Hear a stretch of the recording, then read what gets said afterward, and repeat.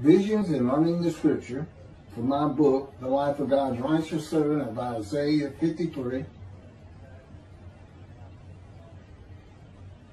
In the first years of my punishment, chastisement, maltreatment, crushing and bruising, by the words and power of God, as his righteous servant described in Isaiah 53, he gave me incredible visions that served as storylines for what we did and what we talked about during that time. The most involved was water in the temple, and it is a good example of how God would use the stories of the Tanakh and the New Testament to teach me the Scripture using visions and use it in my daily life in God's fire of refinement.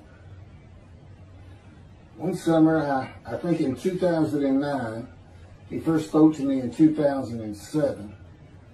As I was being prepared, suitable for God's purpose, he had me terminate my law licenses in Hawaii and in Texas and quit working. And I was living on my last dollars at a weekly hotel outside of Houston in a rural area. God was cutting me off from the world of material things and association with society to fulfill the prophecy of being cut off and taken from the land of the living of Isaiah 53, verse 8. I was in his grasp every moment of every day, my every move at his direction, listening and talking to him. This writing is of a vision based on a story of a vision by Ezekiel. God taught me through much mental duress and anguish how to prepare for a vision in a meditative state of mind. It takes an hour or more, and you cannot let yourself fall asleep. That was in the early years. Today, he can just take me into a vision, meditative state of mind or not. One night, God had me read Ezekiel chapter 47, and this is the first verses 1 through 12. He led me back to the entrance of the temple, and I found that water was issuing from below the platform of the temple eastward, since the temple faced east. But the water was running out at the south end of the altar, under the south wall of the temple. Then he led me out by way of the northern gate and led me around to the outside of the outer gate that faces in the direction of the east. And I found that water was gushing from the south wall. As the man went on eastward with a measuring line in his hand, he measured off 1,000 cubits and led me across the water. The water was ankle deep. Then he measured off another 1,000 and led me across the water. The water was knee deep. He measured off a further 1,000 and led me across the water. The water was up to my waist. When he measured yet another 1,000, it was a stream I could not cross, for the water had swollen into a stream that could not be crossed except by swimming. Do you see, O mortal? He said to me, and he led me back to the bank of the stream. Okay, that's verses 1 through 6. I don't need to go through 7 through 12. After discussing every line of these verses with God, I had a vision of entering the temple gate on the east side. The temple as I had seen it in pictures rebuilt, though the sacrificial altar in front was not there. I am looking directly at the entrance in the front, just inside the walls. And from beneath the doors, water is pouring out and flowing down the steps. I look down and see my bare feet are in water, up to my ankles. God always speaks to me during these visions. I had visions I have had visions of angels, but they never speak to me. The next day, I went to the Addicks Dam Reservoir at God's direction, just outside the city limits. The rain had been coming down hard, starting to fill the reservoir, which is usually just a dry, low area of land with levees to keep the water from the city. God had me take off my shoes, which was unusual, and head to a path that went up and over the levee, which is about 30 yards high in walking distance, and into a barren forest. Following the path, I came to an easement for electrical lines, some 50 to 75 yards across, and going off into the distance as far as I could see both ways. It was filling with water. As I stepped forward, I looked down and saw my feet immersed in water. Just as in my vision, except that instead of stone, it was grass beneath my feet. I turned to the right as I came to the center of the easement, and the water was now knee-high. I worried about stepping on something sharp and cutting my feet. I kept walking, and every 100 yards or so, the water was deeper and deeper, the easement dropping as I went along. It was slow walking, and we were talking about many different things all around me, and the scripture also. I could see far ahead a large electrical tower. There was a mound of grass in front of it, raised up above the water. When I reached it, the water was now chest high. I rested on the mound, and then God told me to follow the easement to the left. It was miles to the next levee, which I could not even see. I started wading down the easement, and the water was soon over my head. I was very cold and tired. God told me to turn around and start back. As I was heading back, and the water was again only knee deep, God told me to leave the easement and head into the forest.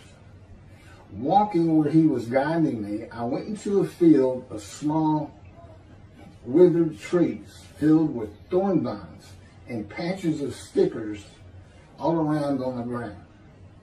I complained to God that the thorns and stickers were tearing my skin and were too painful to walk on, stopping every few feet to untangle vines from my clothes. God told me to keep walking until finally, with bloody feet and ankles and shins, I told him I can go no further. God told me I could stand there all night or continue walking. He had all the time in the world, and my anger at that overwhelmed me, and I thrashed around further, entangling myself in thorn vines until again I could not move. As the anger lessened, I carefully pulled myself free and stepped into a clear area and kept going. It was getting dark. God had me continue in aimless directions in and out of thorns and stickers. God finally relented and directed me to the levee path and my car. This punishment of walking barefoot through thorns, vines, and stickers was for me. This maltreatment, this wounding. My self-will and hot temper needed a lot of refinement. This is why he called it God's fire refinement. Wounding, punishment, chastisement, maltreatment, crushing and bruising. This is by no means the only way God has and is refining me. It is a seemingly endless and varied process. This is the 13th year since he spoke to me in 2007. And he does not sleep, which means I don't get to sleep much. 2 or 3 hours a night. Between him and the angel of his presence, the Holy Spirit, they always have something to say, something to make me better, some new pain to show me they can inflict on me. And he continued, I tell him, wait a second, I put together the 2 books that you dictated to me, which really took about 5 years of learning, 5 years of writing in a blog, and then about a year plus to put the first book together, Isaiah 53 and the Day of the Lord. And we just did the book that this chapter comes from here recently, and it didn't take any time at all. Most of it is done, this refinement, in his words and power in the room that I live in. He told Ezekiel, go to your house. I bind you with the cords of my power. You shall not go out amongst the people. He told me, go to your room. Actually, I take care of my elderly parents, 92 and 85 years old, in exchange for room and board since I don't have any money, until recently when I filed early for Social Security. But I give almost all of it to them, just to make up for 10 years of being here. How Ezekiel's vision and my vision and the story of my day and the flooding reservoir and fields of thorns and stickers are to be interpreted with the meaning for this day of God speaking to his prophet again has not been told to me. Some visions are just for a good story. My vision in the temple was just for me and preparing me for the next day of refinement of my soul, spirit, and self. Another example of a vision that served as a storyline for teaching me the scripture began in the Houston City Memorial Park, where God had taken me out for exercise. This was a bit, takes me out for exercise. Sounds funny. Every time I say it, it makes me think of taking your dog out to get a walk. This was a vision in spirit rather than body. In the vision at the temple, where I could see my feet in the water, I was in body. In a vision in spirit, you do not have a body. And even spirit cannot see spirit. That's what the angel of his presence tells me. The Holy Spirit. They don't always explain everything to me. I'm not on the executive committee by any stretch. I am a servant. I'm a servant that needs a lot of refinement. If you were to pick up this book, you'd see that there's about 7 chapters of my life as quickly as possible, mostly just setting forth major traumatic injuries I went through. And then I think it's chapter 7, it's entitled God Speaks to an Atheist. And I was, I've gone 50 years and had nothing to do with God or religion or even people who were religious. Because if you talked about God or Jesus around me, that was it. I wasn't going to talk to you ever again. I didn't want anything to do with it. I had just been banged up too much in my life, and I just didn't care for any of it. Had never read the Bible.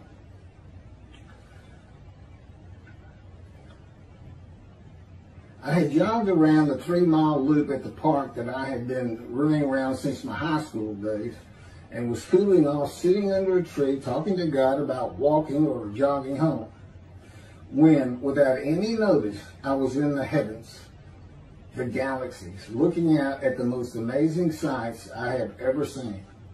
Galaxies and everything in them, and as I looked on, I glanced down, and I had no legs, and then realized I had no body. This is the first time I've been in a vision in the spirit. And you don't really think that. You don't go to yourself, oh, I'm in a vision, that's okay. you just don't. You think what he has you think. I felt like a pair of eyes. That night, God said to me to get my Tanakh. Read Ezekiel chapters 1 and 10. The important part of Ezekiel 1 for this vision is verses 15 through 21. Beginning at 15. As I gazed on the creatures, I saw one wheel on the ground, next to each of the 4-faced creatures. As for the appearance and structure of the wheels, they gleam like beryl. All 4 had the same form. The appearance and structure of each was as of 2 wheels. 2 wheels. cutting through each other. And when they moved, each could move in the direction of any of its four quarters. They did not veer when they moved. Their rims were tall and frightening, for the rims of all four were covered all over with eyes. And when the creatures moved forward, the wheels moved at their sides. And when the creatures were born above the earth, the wheels were born too. So that's Ezekiel chapter 1, 15 through 19. The moment I read, for the rims of all four were covered all over with eyes, I knew these eyes were the spirits of the Jewish people, from my vision and spirit.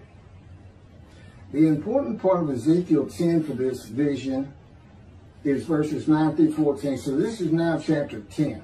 He picks back up. It's the same vision. He says it at the end, but just so you know. And the creatures are now cherubim, angels, but he says they're the same ones. Verse 9. I could see that there were four wheels beside the cherubs, one wheel beside each of the cherubs. As for the appearance of the wheels, they gleamed like beryl stone.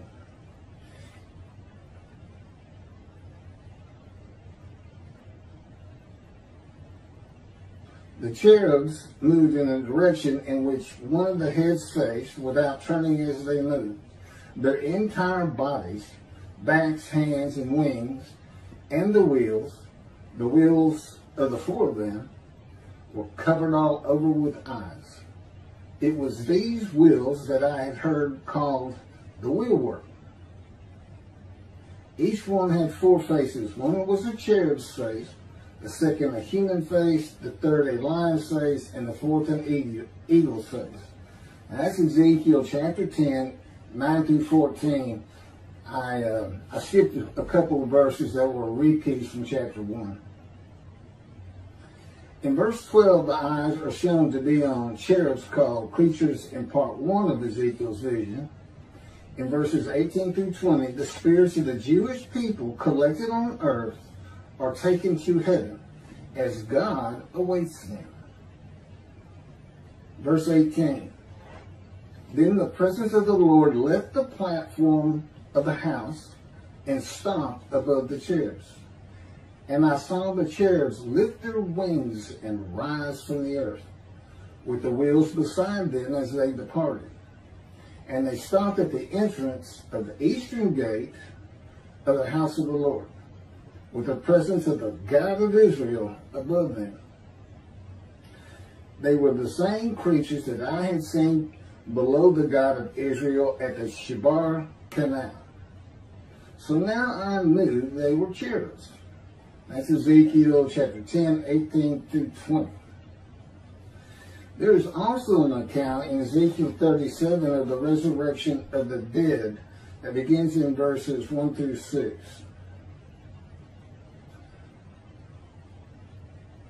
This is verse 1. The hand of the Lord came upon me. He took me out by the Spirit of the Lord and set me down in the valley. It was full of bones. He led me all around them. There were very many of them spread over the valley, and they were very dry. He said to me, O mortal, can these bones live again? I replied, O Lord God, only you know. And he said to me, prophesy over these bones and say to them, O dry bones, hear the word of the Lord. Thus said the Lord God to these bones, I will cause breath to enter you, and you shall live again. I will lay sinews upon you and cover you with flesh, and form skin over you.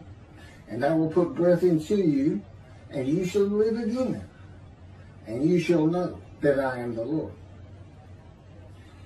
The Rambam, Mennonites, compile what he refers to as the Shloshah, Asar Akarim, the 13 fundamental principles of the Jewish faith, as derived from the Torah. Mennonites refers to these 13 principal faiths as the fundamental truths of our religion and its very foundations. Number 13 of the 13 fundamental principles is the belief in the resurrection of the dead. Ezekiel 1 and 10 are together a vision of the resurrection of the spirits of the dead to heaven. The creatures later identified as cherubs, a type of angel, with the spirit are going to and fro, east, west, north, and south, having eyes to themselves, and the wheels, themselves and the wheels, and taking them to the platform of heaven at the entrance of the eastern gate of the house of the Lord, with the presence of the God of Israel above them. All of Israel, whose name will endure in the heaven God is creating, that are righteous and in right standing with God, are the eyes on the cherubs and in the wheels. The eyes represents the eyes of the spirits of the dead, a spiritual heaven, and not a physical heaven on earth, described as the world to come in Judaism, which comes after the Messianic age. For behold, this is God, for behold, I am creating a new heaven and a new earth. The former things shall not be remembered. They shall never come to mind. Be glad then, and rejoice forever in what I am creating. For I shall create Jerusalem as a joy, and her people as a delight. He's building a new world. That means this world has come to an end for this spiritual heaven. In some fashion, some way, in some place. It doesn't have to be in the same spot for him. That's Isaiah chapter 65, verses 17 to 18. 17, 18. For as the new heaven and the new earth, which I will make, shall endure by my will, declares the Lord, so shall your seed and your name endure. That's Isaiah chapter 66, verse 22. Ezekiel 37 gives an account of raising the dead to life into new bodies of flesh and bone. This was a common belief in the ancient age and Middle Ages. In this age of information with knowledge of science, medicine, and the human body, few people believe that a human body can or will be resurrected anew by God. It is a primitive concept that was good for a time, from antiquity to the Middle Ages.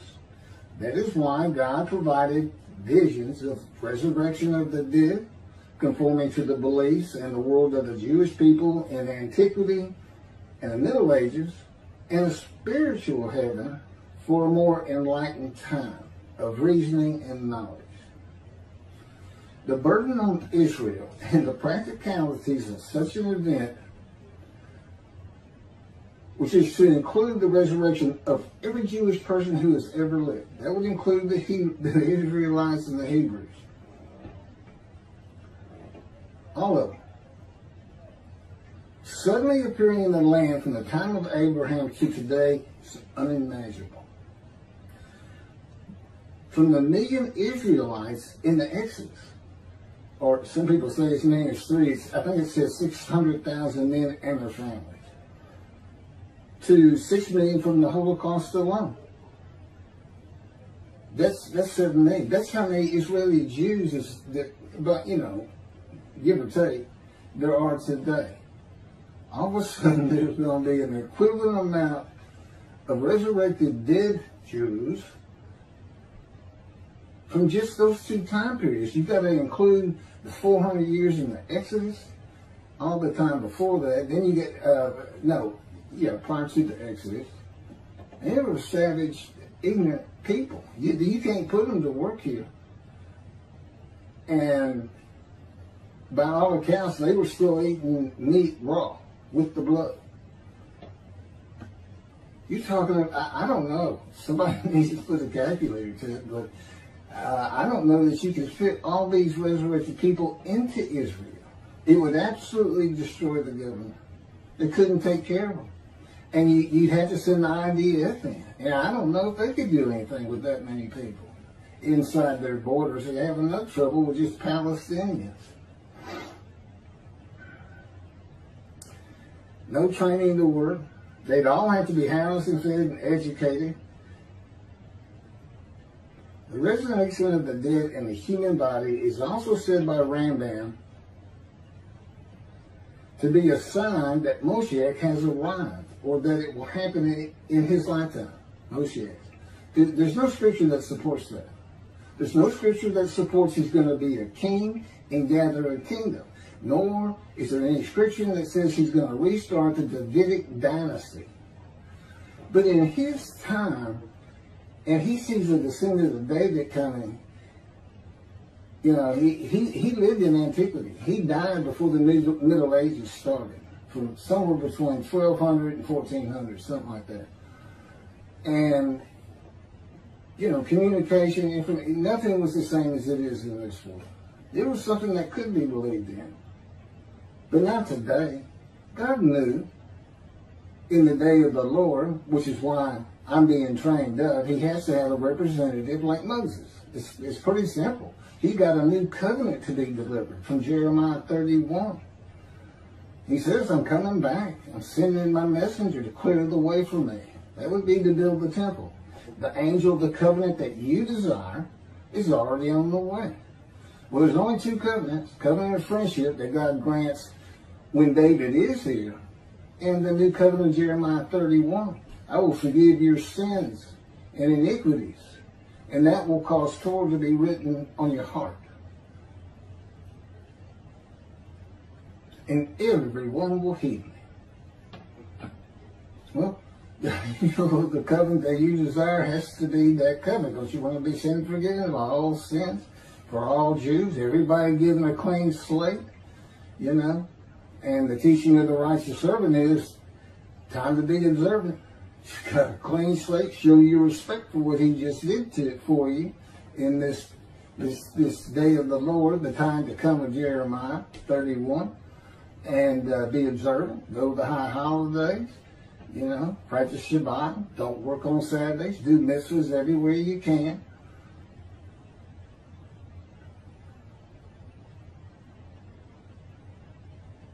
So I am Moshiach. Okay, I'm the descendant of King David because the Spirit of God alighted upon me and entered me as the Spirit of God did with Ezekiel. And then he could hear God speak because God is in his spirit. And I've had that in 2 previous videos now where I'm more detailed. This is a teaching from the ancient age and Middle Ages that continues today. Well, I'm here and nobody's been resurrected. There's no sign of me coming. And as I said, if it did happen, it would destroy Israel. Can you imagine waking up in the morning saying, billions of deceased Jews have just come to life in Israel? Huh? Wonder how that's going to shake up the Middle East. Maybe we can use them to drive out the Palestinians, send them back to Jordan where they belong. Judaism relies on everything the sages say in an era gone by the oral tradition is important for the laws of the Torah. But the Talmud stories, opinions, and commentaries outside of that have to be used in view of the light of the age of reasoning, science, information, and knowledge.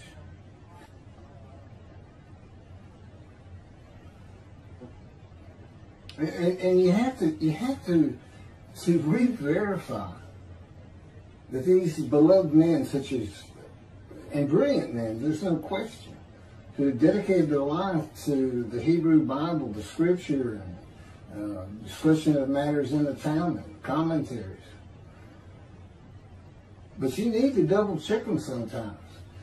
In the Messianic era, it is said that the entirety of the world will speak Hebrew. So, does that mean when Moshiach gets here, he needs to fly to China, where 1/3 of the world's population is speaking Chinese, and get them all to speak Hebrew? Do you think that's going to happen? Well, I got news for you. Moshiach doesn't even speak Hebrew, much less Chinese. So, that's going to be a definite issue. But you know, but it's wrong. You know where he gets that? from a chapter and verse. I can't remember the book or anything right now. I have it written down in the book. God says he will make the peoples of a pure speech. So he takes that phrase, like a Christian, just taking one phrase out and leaving the parts that are kind of conflicting with what his commentary is going to mean, his opinion. He says that means everybody will speak Hebrew. Well, look at the verse before. And you'll find out he's not talking about the world. Just go read what he says. You can find it. You do a search on it. You know, the peoples of pure speech are the Jewish people in Israel. And guess what?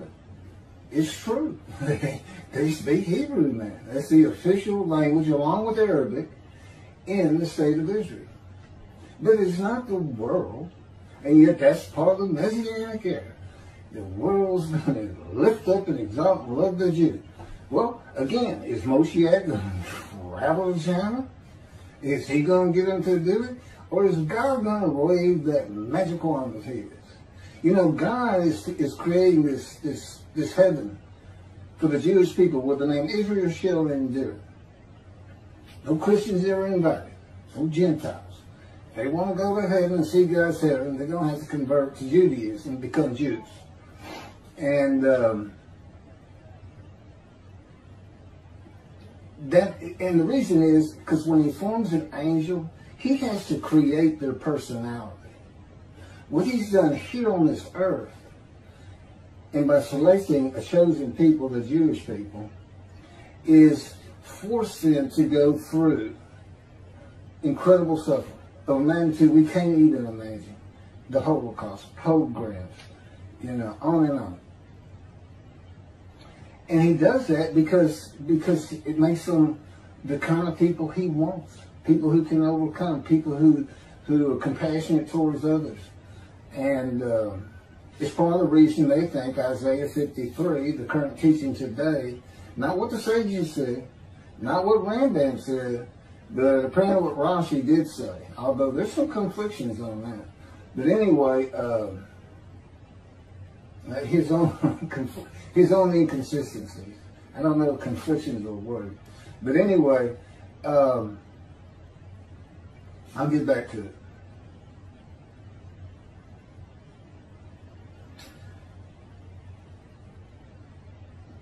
The day of the Lord and the arrival of God's servant David, according to the prophets, must be interpreted with the evolution of humanity from the ancient age into the age of information in mind, the ages in between, and in the ages to come. There will never be, and Rashi was, or said to be the first rabbi who thought that Israel was described in Isaiah 53 primarily because of the God's fire of refinement that he put Ezekiel through, where he uses words like crushing, bruising, maltreatment, chastisement, punishment, wounding. And they generally say that the witnesses are the kings, and I'm assuming they mean leaders of the nations. And nations means Gentiles. If you're talking about the nations, you're not talking about Israel, you'd say Israel. So talking about the Gentiles are the witnesses in the story of the righteous servant. And the first 6 verses are put in quotes for a reason. It's a demarcation from the 3-verse quotes that begin his description in chapter 52, 13 through 15. And it's these witnesses, and what they're basically saying is he's going through a fire of refinement. That's why he's bearing all this stuff. By his bruises we are healed, or that's his stripes. He was wounded for our sins. Well, they're unrighteous. That's their sickness. Their guilt is making them sick, because that's what he offers himself for. Okay, now you're the righteous servant. Go make the people righteous that you can draw to you. That's what the story's about. Yeah, why is he making a righteous servant? And well, anyway, that's what, and there's no crucifixion, by the way. The Christians use those same words and say, Jesus was sacrificed for our sins, and by his blood we are healed. No, it's just what I've had to go through for 13 years, and to make me the righteous servant, and to be a prophet of God. See, that's going to make many, many people say, you mean God is really here doing something? He's doing what he said he was going to do. Huh. I'm going to have to think about that. I might want to listen to this fellow one day. So, as of right now, that's the idea. I don't know what it's going to be like when we finally get to Israel. But we'll get there. That I can promise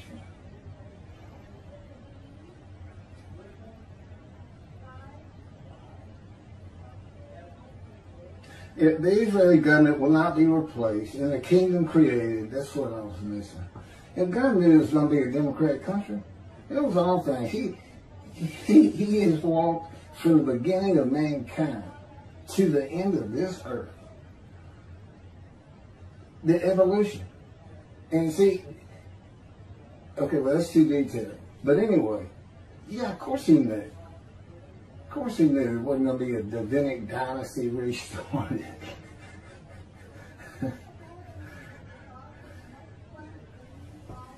As I mentioned, I was an atheist 50 years, and I don't really, in which God, being trained up as God's servant, I'm more likely to be cussing him and complaining than I am to be praising and worshiping him. I can't ask for it. I'm not allowed to ask for anything.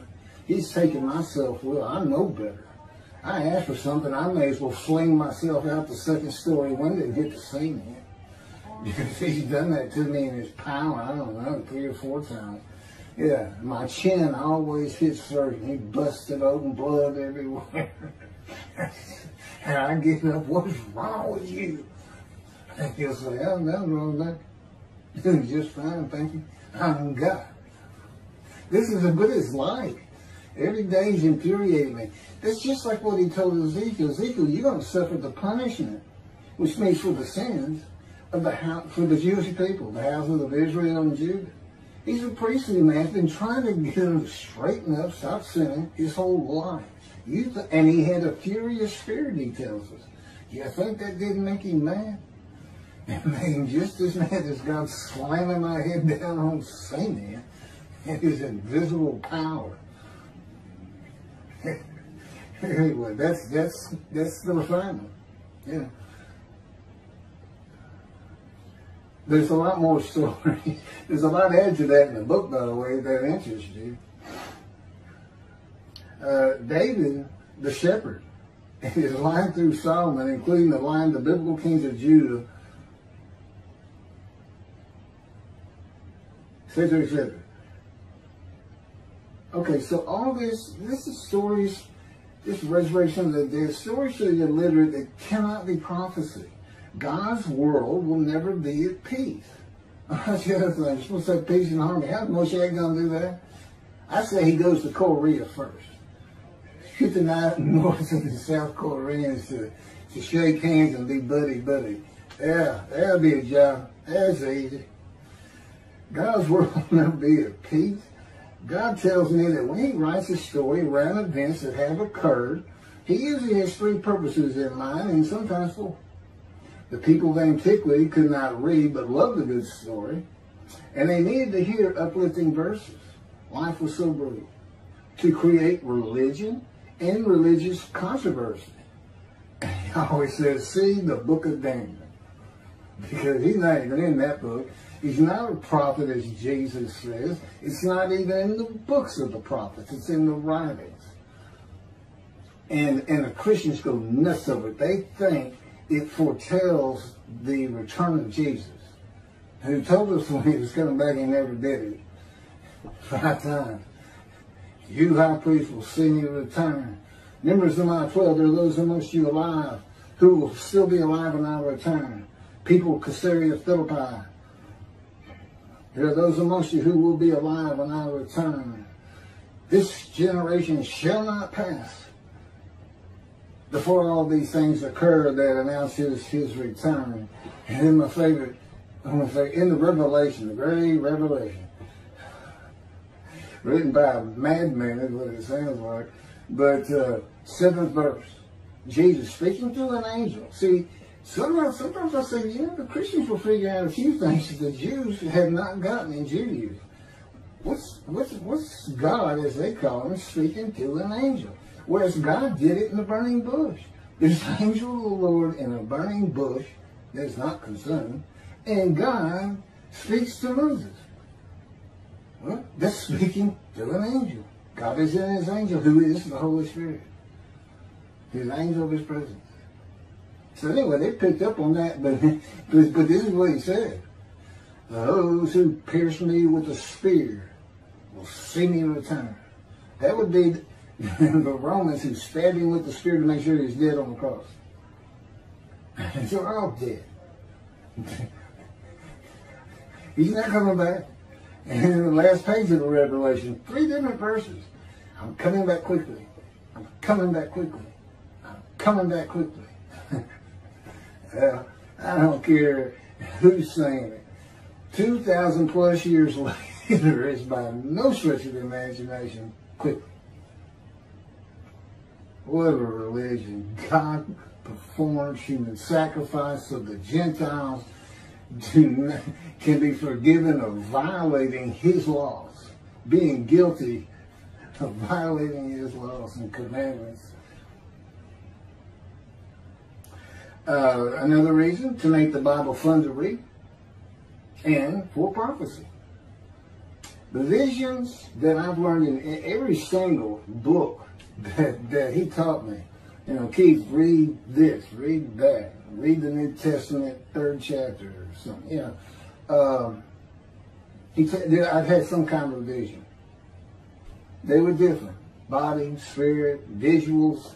I can be wide awake and have a vision. One time, the first time he did that, I could see the feet in a large robe walking through the clouds above me, and I'm out on a busy 6-lane street, and I'm looking at it as though it's as real as can be. It didn't faze me, but the stories I have, 13 years, day in and day out, just me, him, the angel of his presence, the Holy Spirit.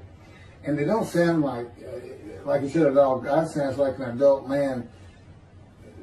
The angel of his presence sounds like an angel. He's got almost a childlike voice. And he's the greatest comedian that ever lived. He keeps me laughing when God has me crying. Without him in this, God had drug me through it, but it's the reason I laugh and smile today. I didn't for 50 years of my life. I was always looking to get into a fight with somebody. Just because it made me feel better. But God's knocked all that out of me. He can still irritate the fire out of me. When he came to me, I was an atheist who had never read the Bible, never was, okay, I've already said all this. God wanted me, he told me, no, I steered you away from anybody that could teach you anything about the Bible or religion, except a little bit that made you not like them. He wanted me to be a Bible and religious blank canvas for him to paint the pictures of biblical understanding in my mind as he would have his stories and prophecies understood. Remember, God's dictating this. I think it's pretty good prose. Good job, God. God's interpretation of his book.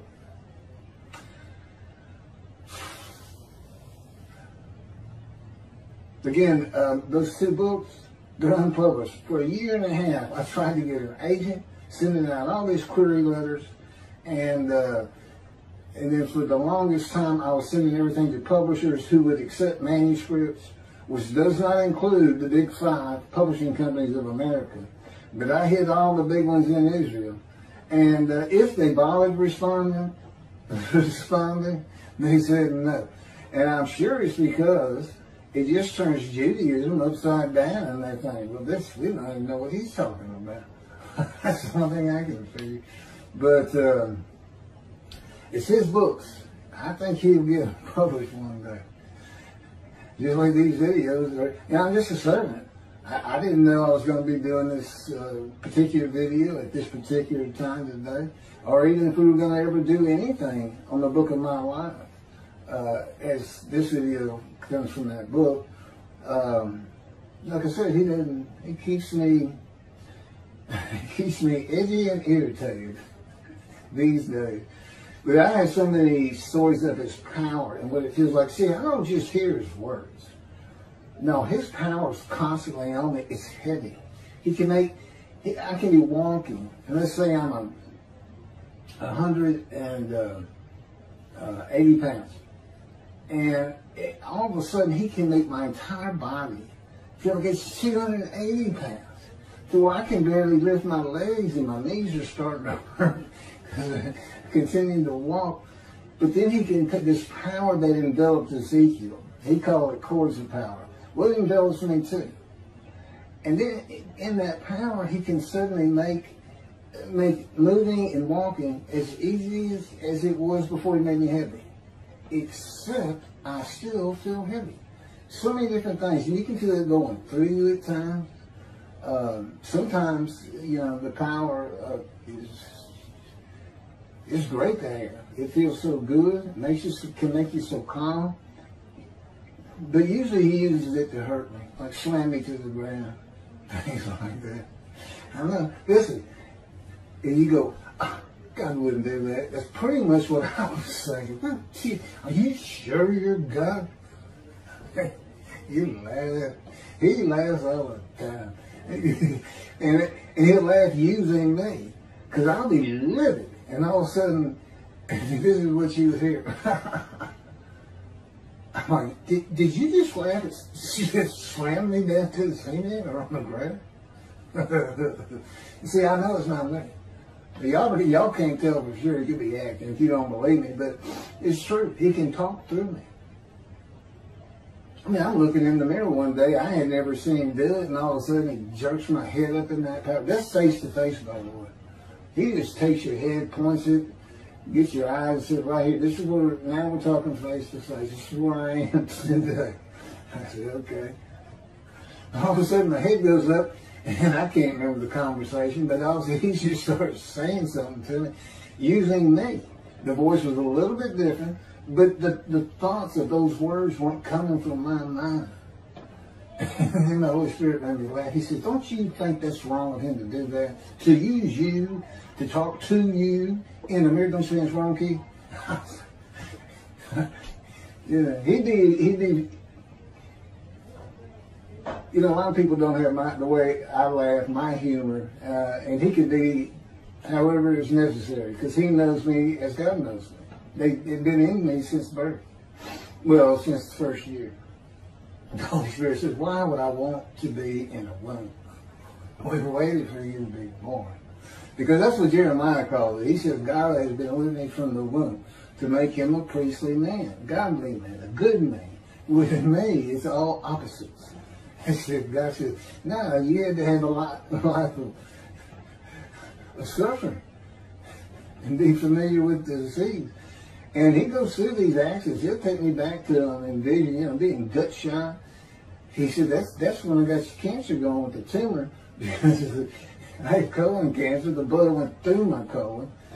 And I always thought it activated dormant cancer cells, the trauma. He said, no, I didn't. And he said, in orchestrating you getting gunshot, which he showed me what he did, he said, that's just more suffering. Scars and stuff. You know, disfigured me at birth. I don't have a right breast. See, the man of Isaiah 53, I'm the exact opposite of Jesus Christ. The exact opposite. Blemish, defective. You can't offer me as a sin sacrifice. Guilt rams, you can't offer me for anything. And that's the man of Isaiah 53. It's to make sure I can discredit him as his righteous servant when we get this thing going. That's, you know, I can't sin anymore. I was a sinner. I wasn't an habitual sinner, but it turns out he took me back and showed me kind of like Scrooge and the Ghost of Christmas Past. And I say stuff like, that's a sin? He said, yes, Keith, that's a sin. But anyway, I can't do anything on my own anymore. He's got that power on me, control my thoughts and minds. So I'm sinless now. But yeah, I was a sinner. I wasn't teaching at synagogues when I was 12 years old. You know, I don't have... It's total antithesis of who he is. And by the way, if you get this book or watch some of these tapes where his name's mentioned, some of the deceits and lies that come from his mouth that's in their book, especially when they say to fulfill the prophecy. Jesus says, all the prophets say of me, I shall ride this ass into Jerusalem. And there the Gentiles will mock me, spit on me, spite me, scourge me, kill me, but I shall rise on the third day. That's all the prophets say to me. All you got to do, if you're a Christian, you read that, go, I think I'll verify that. You know what you're going to find in your Old Testament, the Hebrew Bible? Nobody says it. You can have 20 prophets right there. And none of them come close. You go, hey, wait a minute. Here's riding an ass into Jerusalem by Moshiach. Oh, yeah, exactly right. What does that say? It says he rides.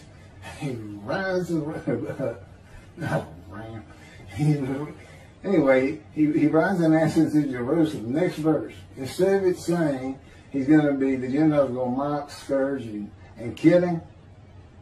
No. It says he goes in and breaks down all the swords and arrows and makes the countries of the Middle East surrender to him, and he becomes king of everything. And that's what the prophecy says. That is the prophet he's referencing. You know why they could get away with that in antiquity and Middle Ages? Nobody could read. There's no bookstores, no scroll stores, if you could even get your hands on them. That's how they got away with that. But you can't let the Christians get away with it anymore. And that, his wrath's on them. That's my biggest task. I've written as the prophet like Moses. I have announced in those books and on tape, the new covenant is here. Every Jew in the world set free right now to be a holy city to build the third temple. Just as he did for the Assyrian Babylon exiles, forgiving their sins, and they built the second temple as a holy city. Of course, very few people know about this.